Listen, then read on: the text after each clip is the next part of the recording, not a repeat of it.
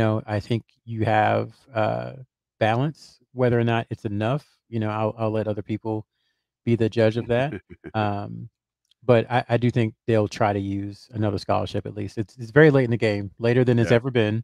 Um, but there's still players out there, and there's still chances to add to the roster. So we'll see what they do. You know, again, this is not great news. It's no way to spin it into a positive.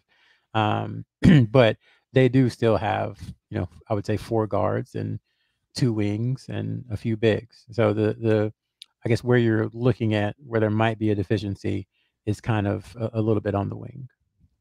Um, well, and again, it's never a good thing when North Carolina's looking for shooting, and the kid asking out of his NIL was was a shooter. But hear what you're saying. You made a quote a second ago that's later than it ever was. My late great aunt Pat used to say that whenever I'd ask her what time it was. So I want to ask you, you talk about open ships. Is it too late for Hubert Davis to pivot? I mean, it may be too late for him to pivot in the 23 class, but we've seen crazier things in the past. What do you think happens, or is it just too early to tell? Um, from a sourced reporting standpoint, I think it's too early to tell.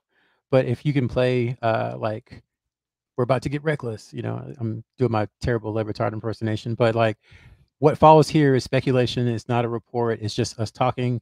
It's some dudes and people talking ball. Okay, but I mean, logically, wouldn't calling someone who may have been at your school already, who hasn't committed elsewhere, who Mm, happened to play a similar position, wouldn't that make a ton of sense? I hmm. don't know.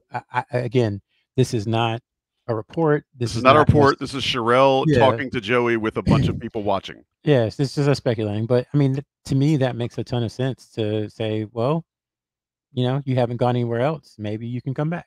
And that Mm, would give you your 11th player. It would give you additional, backups at the wing, and like a guy experience. in experience. So why not try that? I think that's the most logical, firm starting point. But I do think there will still be players available, grad transfers and everything. And you're not looking for, at least I don't think the UNC staff is looking for someone who can come in and start at the 2 or 3. That Or that or ship even is, or even play 25 minutes a game. yeah, Like, that it's just ship not that ship has sailed. right. But you can't tell me there's not someone who out there who wants to come in and they have 1 year left or maybe a couple of years left and their last destination wasn't great and they see North Carolina with 3 scholarships open and they say, wow, I can play 7 minutes a game at UNC, be a backup, whatever. And if somebody gets hurt or if I play well, maybe I'll earn some playing time. I can collect a Mhm. lifetime of free Jordans to get a whole bunch of free swag and be on TV a lot. There are less appealing things than being the 11th or 12th guy at UNC. So there are players out there.